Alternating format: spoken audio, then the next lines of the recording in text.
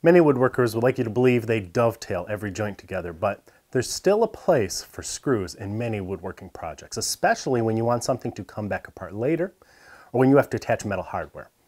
But too many woodworkers just grab a bunch of drywall screws and drive them in willy-nilly. They may be fine for jigs and shop projects, but if you want a piece of furniture to last, you have to know what you're doing. This is a wood screw. I know modern manufacturers slap that label on all sorts of different screws, and I'm not saying their screws won't work. But there's a reason this screw was designed this way and has remained unchanged for generations. The most striking detail is the partially threaded shaft. You don't want threads digging into the top workpiece, only the bottom one.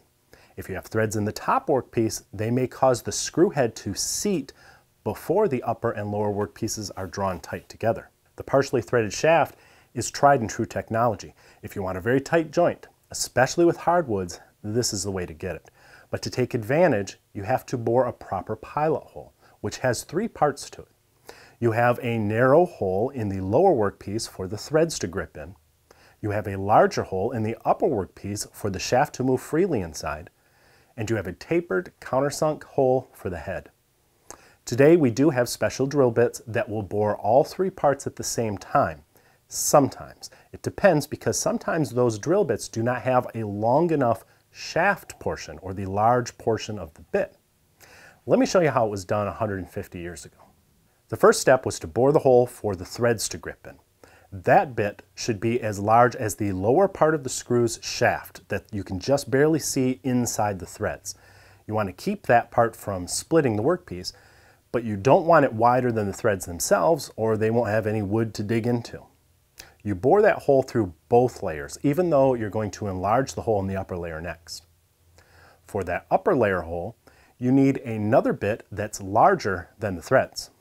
We'll use the smaller hole we just bored as a guide to properly locate the larger hole with the larger bit, which we bore all the way through the upper workpiece. Finally, a countersink bit is used to set the head beneath the surface.